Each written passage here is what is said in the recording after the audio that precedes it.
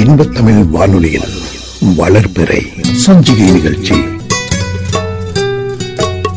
தயாரித்து வழங்குபவர் முஹம்மது S.MUHUSEEN.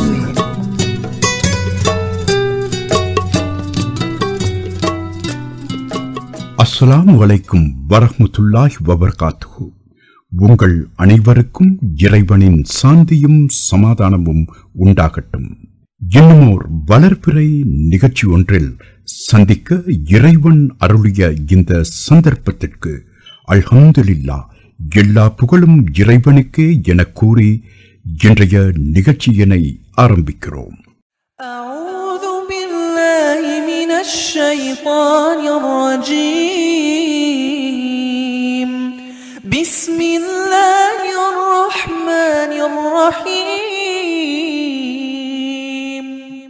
الرحمن علم القرآن خلق الإنسان علمه البيان الشمس والقمر بحسبان والنجم والشجر يسجدان والسماء رفعها ووضع الميزان. அஸ்ஸலாமு அலைக்கும். உங்கள் அனைவருக்கும் இறைவனின் சாந்தியும் சமாதானமும் கிட்டட்டும். வளர்பிறை முஸ்லிம் சஞ்சிகை நிகழ்ச்சியினை ஆரம்பித்து வைக்க நபி மொழி ஒன்றினை நேர்கள் இப்போது கேட்கலாம். அபூ ஹுரைரா ரலியல்லாஹு அன்ஹு அவர்கள் அறிவிக்கின்றார்கள், உங்கள் தந்தையரை நீங்கள் வெறுக்காதீர்கள். யார் தம் தந்தையை வெறுத்து வேறொருவரை தம் தந்தை என்று கூறிவிடுகின்றாரோ அவர் நன்றி கொன்றவர், அதாவது காஃபிர் ஆவார். இதை அல்லாஹ்வின் தூதர் ரசூல் ஸல்லல்லாஹு அலைஹி வஸல்லம் அவர்கள் கூறினார்கள்.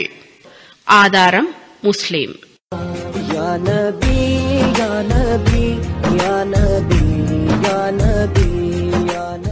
எமது வளர்பிறை முஸ்லிம் சஞ்சிகை நிகழ்ச்சியினை பிரதி வெள்ளிக்கிழமை இரவு 8 மணி முதல் 9 மணி வரை நேர்கள் தொடர்ந்தும் இன்பத்தமிழ் வானொலியில் கேட்டு மகிழலாம்.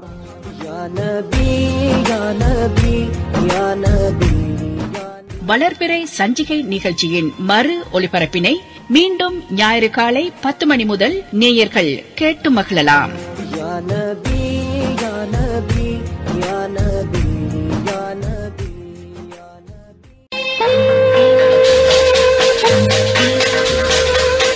குரல் வெண்பாவும் அதற்கான விளக்கமும்.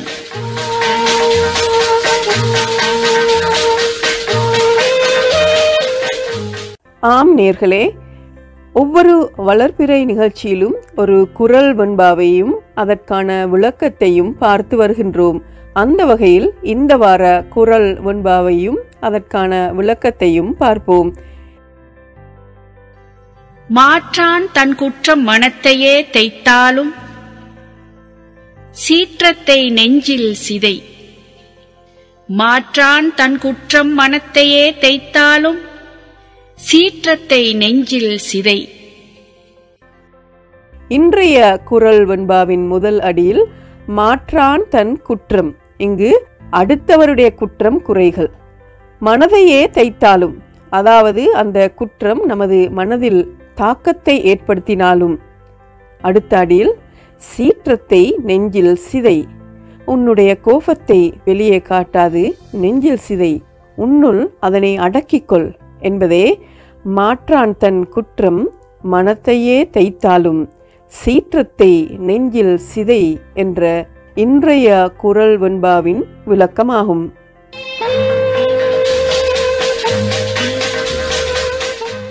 நேயர்கள் இதுவரை கேட்டது குரல் வெண்பாவும் விளக்கமும்.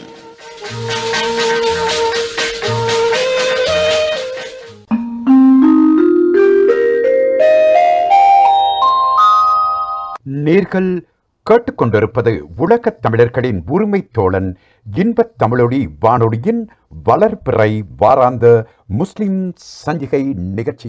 நிகழ்ச்சியில் அடுத்ததாக கவிதை ஒன்றினை கேட்போம் நேர்களே. இதனை எழுதியவர் மருதமுனையைச் சேர்ந்த முகமது ராஃபி அவர்கள். குரல் கொடுத்து வழங்க எமது சிரேஷ்ட அறிவிப்பாளர் ஷைஃபா அப்துல் மலிக். உன் பேச்சுக்கு தூய ஆடை உடுத்திவிடு, சலவை செய்த பின்பே வார்த்தைகளை வழி அனுப்பு. உன் பேச்சுக்கு தூய ஆடை உடுத்திவிடு. சலவை செய்த பின்பே வார்த்தைகளை வழி அனுப்பு. சொற்களுக்கு வாசனை திரவியம் பூசிவிடு. அது போகும் பாதையெல்லாம் மணக்கட்டும். சில நேரங்களில் நம் வார்த்தைகள் உருமும், சில நேரங்களில் ஊளையிடும், ஓலமிட்டு ஒப்பாரி வைக்கும், சில நேரங்களில் புன்னகைத்துக் கொண்டே பூக்களை நீட்டும். கடப்பாறை தூக்கி வந்து மனச்சுவர்களை ஓங்கி இடிக்கும் சில பேச்சுக்கள். தடித்த வார்த்தைகளுக்கு அடிக்கவும் தெரியும், அறையவும் தெரியும். அது உள்ள சுவரை சிராய்த்து புண்ணாக்கும். முட்களால் செய்த சொற்கள் தீக்குச்சி கிழித்து பருத்தி காட்டுக்குள் மெல்ல வீசும். ஆதலால் நாவுக்கு அகிம்சையை சொல்லிக் கொடுப்போம். நாவுக்கு அகிம்சையை சொல்லிக் கொடுப்போம். படலை தாண்டிய வார்த்தைகள் திரும்பாது. பார்த்து பேசு. பாலும் வீட்டில் குறுக்கும் நெடுக்கும் பறக்கும் வவ்வால் போல் குருட்டு வார்த்தைகளுக்கு இறக்கை கட்டாதே. காற்றில் கன்னி வெடிகளை புதைக்காதே. அது உறவுகளை சிதிலமாக்கும். பிற மனங்களின் தரைகளில் பனி படரும்படி பேசுவோம், மனிதம் வளர்ப்போம். பிற மனங்களின் தரைகளில் பனி படரும்படி பேசுவோம், மனிதம் வளர்ப்போம், மனிதம் வளர்ப்போம்.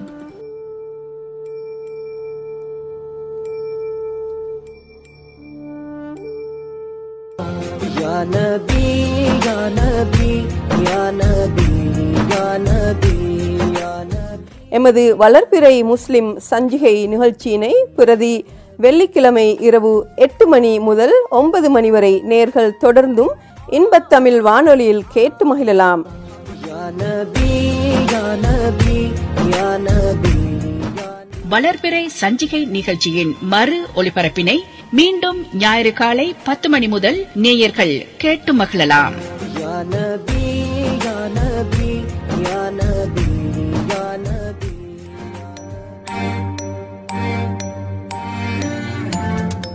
வரலாற்றிலிருந்து சில துளிகள்.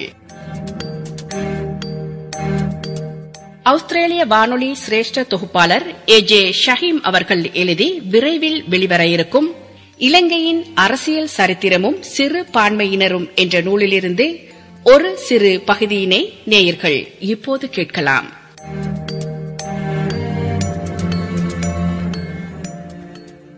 அன்றைய இலங்கையின் சாதிய பிரிவினையை நன்கு பயன்படுத்திய டச்சு ஆதிக்கம் வெவ்வேறு சாதியினருக்கான நியமனங்களையும் பல்வேறு கோணங்களில் அலசி ஆராய்ந்தே வழங்கியிருந்தனர். கிராம தலைவர்கள், முதலியார், முகந்திரம், திசாவே ஆகிய பதவிகளும் சாதிய அடிப்படையிலேயே வழங்கப்பட்டன. இதனால் பிரதேச வாரியான தலைமைகள் தவிர்க்கப்பட்டு சாதிய வாரியான நியமனங்கள் வழங்கப்பட்டன. சலாகம மக்கள் வாழ்ந்த பகுதிகளில் கிராம தலைவர்கள் சலாகம சாதியில் இருந்தே தேர்ந்தெடுக்கப்பட்டனர். இதே போன்று கராவே, துராவே, ஹக்குரு போன்ற சாதியினருக்கும் தலைவர்களாக அந்தந்த சாதியினரை நியமிக்கப்பட்டனர். பல் சாதியினர் வாழ்ந்த ஒரே பிரதேசத்தில் பல கிராம தலைவர்கள் நியமிக்கப்பட்டனர். இந்நடைமுறை இலங்கை மக்கள் மத்தியில் பிரிவினைவாதத்தை அதிகரித்ததுடன் ஆட்சியில் இருந்த வெளிநாட்டு சக்திகளுக்கு எதிராக உள்நாட்டு மக்கள் ஒன்று திரளும் சந்தர்ப்பத்தினையும் இது அறவே இல்லாமல் ஆக்கியது. இந்த சாதிய பிரிவினையின் சிக்கல் தன்மையினை ஆராயும் போது சிங்கள மக்கள் மத்தியில் கோவிகம, கராவே, துராவே, ஹக்குரு, சலாகம, பத்தா என பல முக்கிய பிரிவினைகள் இருந்ததோடு மீன்பிடி தொழிலில் ஈடுபட்டிருந்த கராவே சாதியினர் மத்தியில் அவர்களுடைய தொழில் அடிப்படையில் கராவே சாதியினர் இன்னும் பல உப பிரிவுகளாக மாறியிருந்தனர். அவையாவன ஒரு கராவ, தண்டு கராவ, மாதல் கராவ, புறவக்க கராவ என கராவே சமூகத்தில் இன்னும் பல உப பிரிவுகளும் காணப்பட்டது.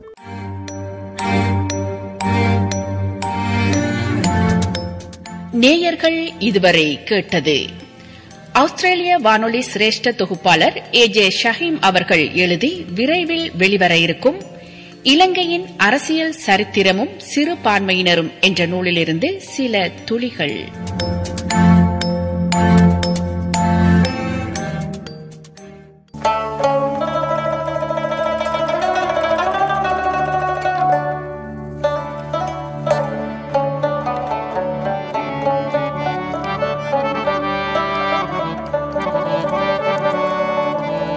किस्मत में मेरी चैन से जीना लिख दे, डूबे न कभी मेरा सफीना लिख दे.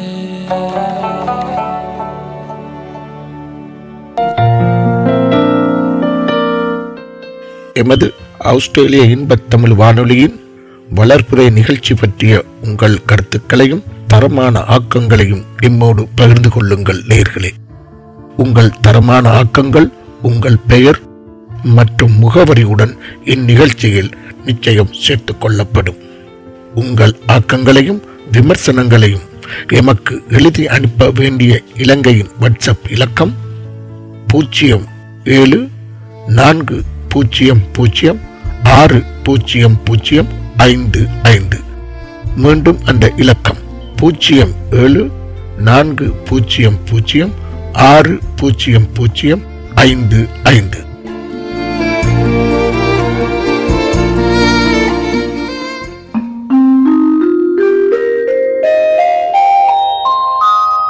நேயர்கள் கேட்டுக்கொண்டிருப்பது ஆஸ்திரேலியா இன்பத்தமிழ் வானொலியின் வளர்பிறை சஞ்சிகை நிகழ்ச்சி.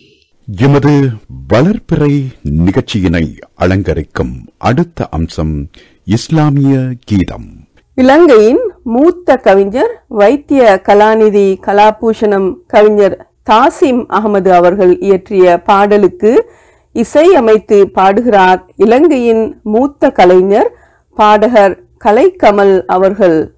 இரவின் அமைதியிலே உலகம் உறங்கையிலே ஒருவன் மட்டும்தான் உறங்காது இருக்கின்றான். இரவின் அமைதியிலே உலகம் உறங்கையிலே ஒருவன் மட்டும்தான் உறங்காதிருக்கின்றான்.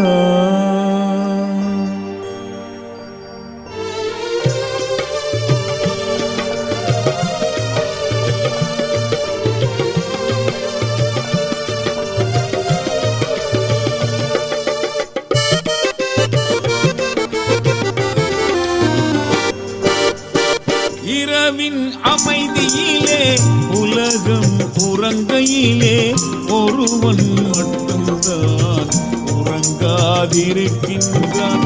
இரவின் அமைதியிலே உலகம் உறங்கையிலே ஒருவன் மட்டும்தான் உறங்காதிருக்கின்றான். மாலை ஒளியினிலே மயக்கம் சேருகையில் மாலை ஒளியினிலே மயக்கம் சேருகையில் மூலக்கரு பொருளாய் முற்றாயினிக்கின்றான். இரவின் அமைதியிலே உலகம் உறங்கையிலே ஒருவன் மட்டும்தான் உறங்காதிருக்கின்றான்.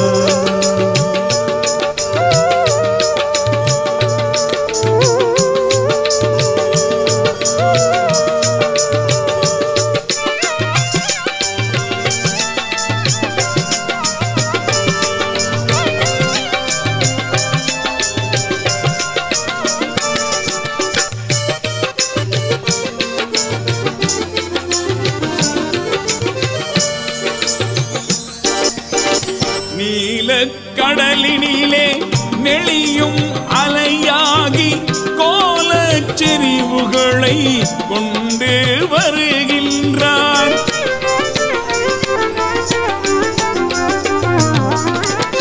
சோலை மலர்களிலே தூய வடிவாகி சீலச் சுவைகளினை சிந்த தருகின்றான். சீலச் சுவைகளினை சிந்த தருகின்றான். சிந்தத் தருகின்றான்.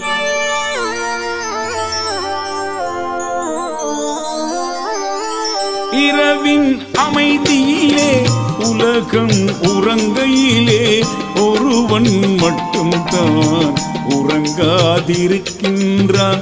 இரவின் அமைதியிலே உலகம் உறங்கையிலே ஒருவன் மட்டும்தான் உறங்காதிருக்கின்றான்.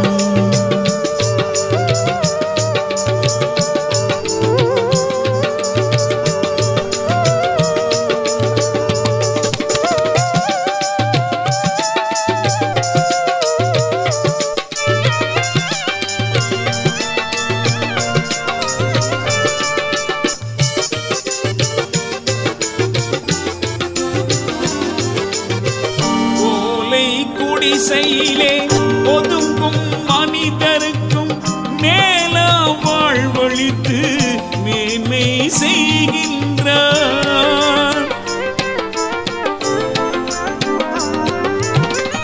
ஓலை குடிசையிலே ஒதுங்கும் மனிதருக்கும் மேல வாழ்வழித்து மேன்மை செய்கின்றார்.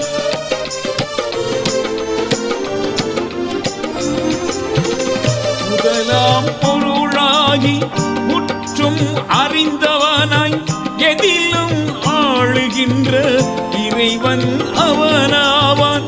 எதிலும் ஆளுகின்ற இறைவன் அவனாவான். இறைவன் அவனாவான்.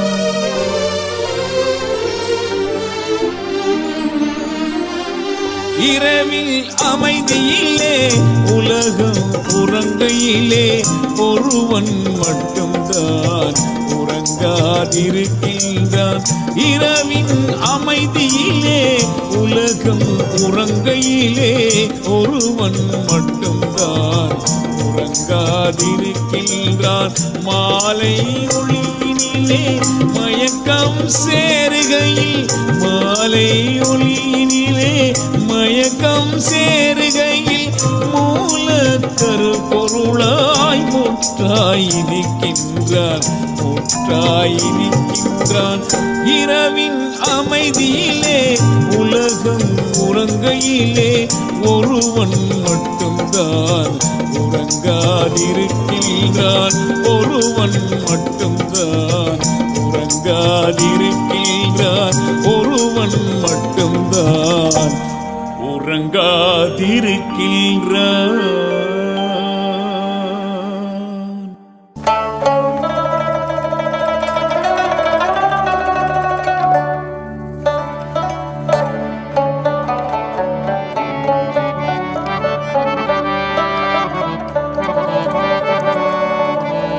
किस्मत में मेरी चैन से जीना लिख दे, डूबे न कभी मेरा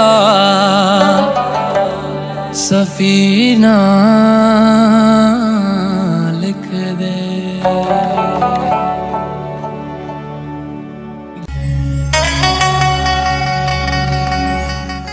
அறிவுக்கு ஒரு ஆக்கம்.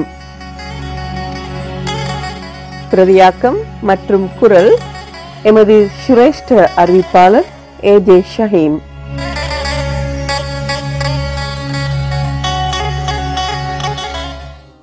இலங்கை முஸ்லிம்களின் முதல் உரிமை போராட்டம். இன்றைய எமது இலங்கை முஸ்லிம் சமூகம் சரித்திரத்தில் கண்டிராத அளவு உரிமை போராட்டங்களில் இறங்கியுள்ளது. இலங்கையிலும் நாட்டுக்கு அப்பால் புலம்பெயர் இலங்கை முஸ்லிம்களாலும் இந்த போராட்டங்கள் சர்வதேசம் எங்கும் ஓங்கி ஒலித்து ஐநா சபை வரை இதன் தாக்கத்தினை இன்று நாம் உணரக்கூடியதாகவும் உள்ளது. இத்தகைய ஒரு சூழலில் இலங்கையின் பிரித்தானிய காலனித்துவ ஆட்சி காலத்தில் 1905 வருடம் இடம்பெற்ற இலங்கையின் முதல் முஸ்லிம்களின் உரிமை போராட்டம் பற்றி பேசுவதும் அதனை பற்றிய தகவல்களை அறிந்திருப்பதும் இன்று சமயோசிதமான ஒன்றாகும். இலங்கை முஸ்லிம்களின் இந்த பிரித்தானிய அரசிற்கு எதிரான முதல் போராட்டம் 1905 ஆண்டு நடைபெற்ற துருக்கி தொப்பி போராட்டமாகும். இந்த போராட்ட விவரங்களை அறிய முன்பு இப்போராட்டம் நிகழ்ந்த 1905 வருடம் இலங்கை முஸ்லிம்களின் கல்வி சூழல் பற்றி அறிந்திருப்பதும் அவசியமாகும். 19ஆம் நூற்றாண்டு காலப்பகுதியில் இலங்கை முஸ்லிம்களின் கல்வி அறிவு அன்றைய இலங்கை தமிழ் சிங்கள சமூகங்களுடன் ஒப்பிடும் பொழுது மிக மிக அடித்தளத்திலேயே இருந்தது. பின்வரும் தகவல்கள் அதனை நேர்களுக்கு நன்கு உணர வைக்கும். பௌத்த சிங்களவர்களுக்கான பத்திரிகை இலங்கையில் 1832ஆம் ஆண்டு வெளிவந்தது. தமிழர்களுக்கான பத்திரிகை 1841ஆம் ஆண்டு வெளிவந்தது. ஆயினும் முஸ்லிம்களுக்கான ஒரு பத்திரிகை வெளிவந்தது இதற்கு பின்னர் சுமார் 40 ஆண்டுகளுக்கு பின்பு. அதாவது இலங்கை முஸ்லிம்களுக்காக வெளியான முதல் பத்திரிகை புதினலங்காரி 1873ஆம் ஆண்டு மே மாதம் 3ஆம் நாள் தமிழில் வெளியிடப்பட்டது. இது தனது முதலாம் ஆண்டு பிறப்பை கொண்டாடும் முன்பே மறைந்துவிட்டது. காரணம், இந்த காலப்பகுதியில் எழுத வாசிக்க தெரியாத இலங்கை முஸ்லிம்களின் தொகை கணிசமான அளவு இருந்ததால் பத்திரிகை விற்பனை இன்றியே மறைந்து போனது. 1873க்கு பின்னர் வெளியிடப்பட்ட இஸ்லாமிய இலங்கையின் முதல் பத்திரிகை முகம்மது காசிம் சித்திலபையின் நேசன் பத்திரிகையாகும். இதன் விற்பனையினை பார்த்தால் நீங்கள் நிச்சயம் ஆச்சரியப்படுவீர்கள். இலங்கை முழுவதும் 1890இல் விற்பனையான பத்திரிகை பிரதிகளின் எண்ணிக்கை 350. 1891இல் 500 பிரதிகள், 1896இல் 800 பிரதிகள், 1898இல் 1300 பிரதிகள் மட்டுமே. அன்றிருந்த ஆங்கிலம் கற்பிக்கும் கத்தோலிக்க பாடசாலைகளின் எண்ணிக்கை இலங்கையில் 838. இவற்றில் தமிழ் சிங்கள சமூகங்களை சார்ந்த மாணவர்கள் ஆங்கிலம், விஞ்ஞானம் உட்பட பாடங்களை கற்றனர். ஆயினும் அன்று இலங்கை முஸ்லிம்களுக்காக இருந்த பாடசாலைகளின் எண்ணிக்கை 6 மட்டுமே. அதில் உயர்தர பாடசாலை ஒன்றே ஒன்று. அது மதரசத்து ஜாகிரா எனப்படும் மருதானை ஜாகிரா கல்லூரி மட்டுமே. எமது அன்றைய முஸ்லிம் மாணவர்களை ஆங்கிலம் கற்கக்கூடாது என சில உலமாக்களால் பத்வா வழங்கப்பட்டிருந்தது. இதற்கான காரணம், ஆங்கில மொழியில் கத்தோலிக்கர்களின் பைபிள் மற்றும் ஏனைய கத்தோலிக்க சமய நூல்கள் இருப்பதும் ஆங்கில கல்வி கத்தோலிக்க உயர் பாடசாலைகளில் இருப்பதுமே இந்த பத்வாவுக்கான காரணமாகும். 1909 மே மாதம் 1ஆம் நாள் வெளியான அல் முஸ்லிம் பத்திரிகையில் இப்படி எழுதப்பட்டிருந்தது: இலங்கையில் இருக்கின்ற 3 லட்சம் முஸ்லிம்களுக்குள் நியாயஸ்திரம் கற்ற அட்வொகேட்களும் ப்ராக்டர்களும் 7 பேர்களே இருக்கின்றார்கள். அல் முஸ்லிம் 1909 மே 1ஆம் திகதி. அரச சேவையில் முதல் மற்றும் 2ஆம் தர முஸ்லிம் உத்தியோகத்தர்கள் இல்லை. 3ஆம் பிரிவான குமாஸ்தாக்களின் எண்ணிக்கை 5 மட்டுமே. இத்தகைய ஒரு சூழ்நிலையிலேயே இலங்கை முஸ்லிம்கள் பிரித்தானிய ஆட்சிக்கு எதிராக 1905ஆம் ஆண்டு மே மாதம் 2ஆம் திகதி துருக்கி தொப்பி போராட்டத்தை ஆரம்பித்தனர். இந்த போராட்ட வடிவம் பற்றிய ஏனைய தகவல்களை நேர்கள் எமது அடுத்த வார நிகழ்ச்சியில் கேட்கலாம்.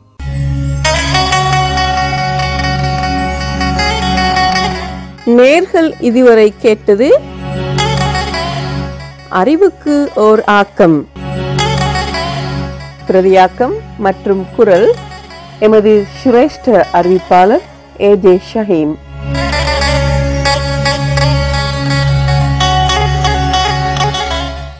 நேயர்கள் கேட்டுக்கொண்டிருப்பது ஆஸ்திரேலியா இன்பத்தமிழ் வானொலியின் வளர்பிறை சஞ்சிகை நிகழ்ச்சி.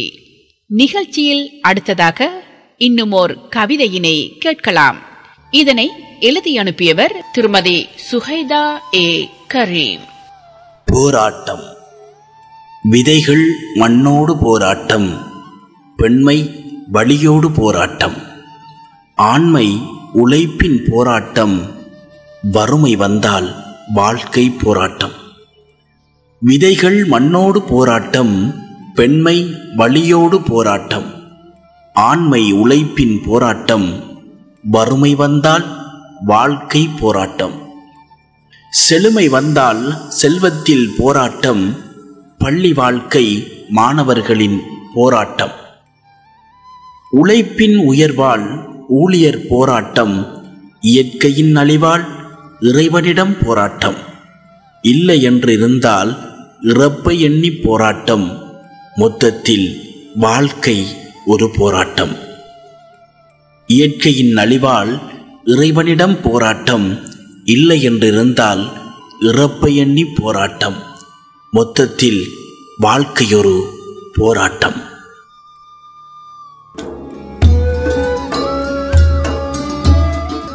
இன்றைய வளர்பிறை முஸ்லிம் சஞ்சிகை நிகழ்ச்சியில் அடுத்த நேயர்கள் சிந்தனைக்கு ஒரு சிறுகதை. இதனை இன்றைய நிகழ்ச்சிக்காக எழுதி குரல் கொடுத்து இந்நிகழ்ச்சியில் வழங்க கலாநிதி மரீனா இலியாஸ் ஷாஃபி.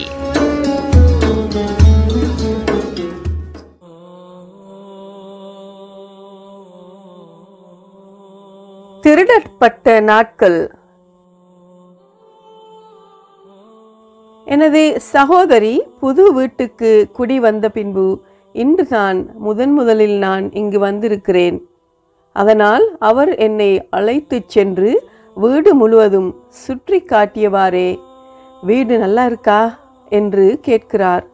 எனக்கு சட்டென்று அவரின் பழைய வீடு ஞாபகத்துக்கு வந்தது. அந்த வீடு இந்த புது வீட்டை போல் பிரமாண்டமாக இருக்கவில்லை. ஆனால் அந்த வீட்டை எனக்கு மிகவும் பிடிக்கும். அந்த வீட்டை சுற்றி ஒரு சிறிய தோட்டம் இருந்தது. பாடசாலை விடுமுறை நாட்களில் நான் என் சகோதரி வீட்டில் தங்க வருவேன். அப்போதெல்லாம் காலையில் கண் விழித்ததும் மாம்பழம் புறக்குவதற்காக தோட்டத்துக்கு போய் விடுவேன். இந்த வீட்டில் அழகிய பூஞ்செடிகள் இருந்தன. ஆனால் பல மரங்கள் ஒன்று கூட இல்லை. கடைசியாக நான் காப்போத்த சாதாரண தர பரீட்சை முடித்துவிட்டு பெருபேற்றுக்காக காத்திருந்த நிலையில் என் சகோதரி வீட்டில் 6 மாதங்கள் தங்கியிருந்தேன்.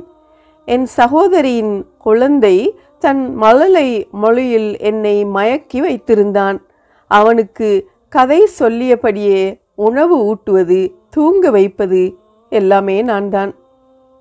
அப்போது அவனுக்கு 4 வயது. அவனை மொண்டசூரிக்கு அனுப்புவது என்று எனது சகோதரி தீர்மானித்த போது அவரது வீட்டுக்கு பின்னால் இருந்த கிறிஸ்தவ தேவாலயத்தில் நடத்தப்படும் மொண்டசூரிக்கு அனுப்புவதையே விரும்பினார். வீட்டு தோட்டத்தை கடந்தால் தேவாலயம் என்பது அவருக்கு மிகவும் சௌகரியமாக இருந்தது. என் மருமகன் தன்சீரை தினமும் மொண்டசூரிக்கு அழைத்து செல்லும் பொறுப்பை நானே ஏற்றுக்கொண்டேன். முதல் நாள் அவனை மொண்டசூரியில் விட்டுவிட்டு வரும்போது அவன் அழுது ஆர்ப்பாட்டம் பண்ணியதால் நானும் அங்கேயே இருந்து அவனை சமாதானப்படுத்தினேன். அப்போதுதான் எனக்கு ஃபாதர் பிரான்சிஸின் அறிமுகம் கிடைத்தது. வாசிப்பில் எனக்கிருந்த மோகத்தை தெரிந்து கொண்டதும் நல்ல புத்தகங்களை அறிமுகப்படுத்தினார். பிறகு ஒவ்வொரு சந்திப்பிலும் புத்தகங்கள் பற்றி பேசினோம். எங்கள் நட்பு நெருக்கமானதும் அன்றாட வாழ்க்கை பற்றியும் அலசத் தொடங்கினோம். ஃபாதருக்கு உதவியாளர் ஓர் ஆண். அவனது சமையல் சாப்பிட்டு நாக்கு மரத்து போய்விட்டது என்று ஃபாதர் பேச்சுவாக்கில் ஒரு நாள் சொன்னதை எனது சகோதரியிடம் கூறிவிட்டேன். அன்று தொடக்கம் ஃபாதருக்கு விதம் விதமான உணவு வகைகள் செய்து அனுப்பத் தொடங்கினார் எனது சகோதரி. இதனால் எங்கள் உறவு நெருக்கமாகி ஃபாதர் சில வேளை என் சகோதரி வீட்டுக்கும் வரத் தொடங்கினார். அதன் பிறகு ஃபாதருடன் விவாதம் செய்யும் அளவுக்கு எனக்கு தைரியம் வந்துவிட்டது. தேவாலயத்துக்கு வரும் மக்களிடமும் என்னை அறிமுகப்படுத்தினார் ஃபாதர். இவள் கெட்டிக்காரி, ஆனா வாயாடியும் கூட, இவளிடம் கவனமா பேசுங்கள் என்று கேலி செய்வார். அந்த தேவாலயத்துக்கு வரும் அத்தனை பேரும் துவே என்றுதான் என்னை அழைப்பார்கள். ஃபாதர் மட்டும் எனக்கு பெனாசிர் பூட்டோ என்று பட்டப்பெயர் சூட்டி வைத்திருந்தார். அப்போது பாகிஸ்தானின் பிரதம மந்திரியாக இருந்த பெனாசிர் பூட்டோ அன்று சர்வதேச ரீதியில் பேசப்படும் ஒரு பெண்ணாக இருந்தார். நீயும் ஒரு நாள் பேசப்படும் பெண்ணாக மாறுவாய், அப்போது என்ன மறந்துடாதே என்று அடிக்கடி கேலி செய்வார் ஃபாதர். நான் வெளிநாட்டில் குடியேறிய பின்பு ஃபாதரை சந்திக்கவே கிடைக்கவில்லை. உனக்காக இந்த வீட்டில் தண்ணி அற வச்சிருக்கேன், இந்த கோனரில் உன்னோட புக் ஷெல்ஃபை வச்சுக்கொள்ளலாம். எனது சகோதரியின் குரல் கேட்டதும் சிந்தனை கலைந்தது. தாத்தா, ஃபாதர் பிரான்சிஸ் எப்படி இருக்காரு? அவரை போய் பார்த்துட்டு வருவோமா என்றேன். என் சகோதரி தலையை தொங்க போட்டு கொண்டு சொல்கிறார், ஃபாதர் செத்து போயிட்டாரு, நீ ஊருக்கு வந்த பிறகு சொல்லலாம்னு பேசாமல் இருந்தேன். நான் ஆடி போய்விட்டேன். அந்த தேவாலயத்தின் பின்னால் இருக்கும் மயானத்தில் அவர் அடக்கப்பட்டிருக்கதாக அறிந்ததும் அவருக்கு இறுதி மரியாதை செலுத்த வேண்டும் என்று ஆசைப்பட்டு என் சகோதரியின் மகனை அழைத்து கொண்டு போனேன். அந்த தேவாலய வளாகத்துக்குள் நாங்கள் நுழைந்ததும் எல்லோரும் எங்களை சந்தேகத்துடன் பார்த்தார்கள், விசாரித்தார்கள். எவ்வளவு கெஞ்சியும் ஃபாதர் பிரான்சிஸின் கல்லறையை காண அனுமதி கிடைக்கவில்லை. கொழும்பில் நடந்த ஈஸ்டர் தாக்குதலின் பின்னர் இங்கு நிலைமை இப்படித்தான் தலைகீழாக மாறிவிட்டது என்று விளக்கியபடியே என்னை வெளியே அழைத்து வருகிறார் எனது சகோதரியின் மகன். என் கண்களில் இருந்து உருண்டோடிய கண்ணீர் துளிகளினூடே அந்த தேவாலயத்தை ஒருமுறை திரும்பி பார்த்துவிட்டு பெருமூச்சோடு நடக்கிறேன்.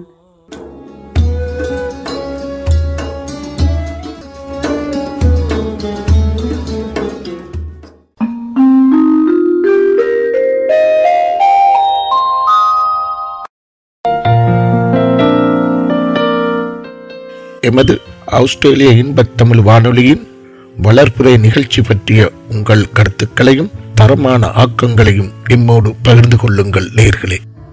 உங்கள் தரமான ஆக்கங்கள் உங்கள் பெயர் மற்றும் முகவரியுடன் இந்நிகழ்ச்சியில் நிச்சயம் சேர்த்துக் கொள்ளப்படும். உங்கள் ஆக்கங்களையும் விமர்சனங்களையும் எமக்கு எழுதி அனுப்ப வேண்டிய இலங்கையின் வாட்ஸ்அப் இலக்கம் 0740600055. மீண்டும் அந்த இலக்கம் 0740600055.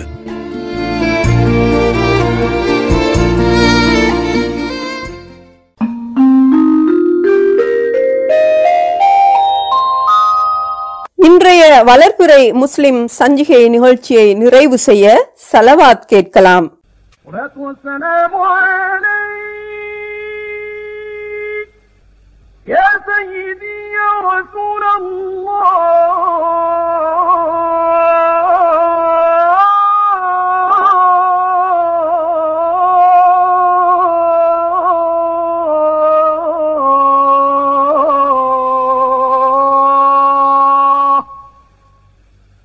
والسلام عليك يا نبي الهدى والصفوة المجتبى يا حبيب الله.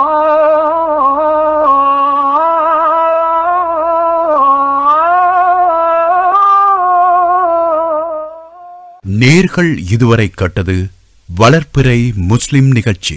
மீண்டும் ஒரு ஆஸ்திரேலிய இன்பத்தமிழ் வானொலியின் வளர்ப்புரை முஸ்லிம் சஞ்சிகை நிகழ்ச்சியில் சந்திக்கும் வரை என்னோடு நிகழ்ச்சியை தொகுத்து சிறப்பித்த எமது சிரேஷ்ட அறிவிப்பாளர் சகோதரர் ஏஜே ஷஹீம் அவர்களுடன் சலாம் கூறி விடைபெறும் நான் மரீனா இல்யா ஷாஃபி.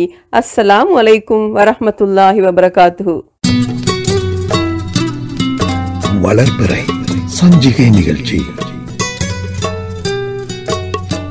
தயாரித்து வழங்கியவர் முஹம்மது S.MUHUSEEN.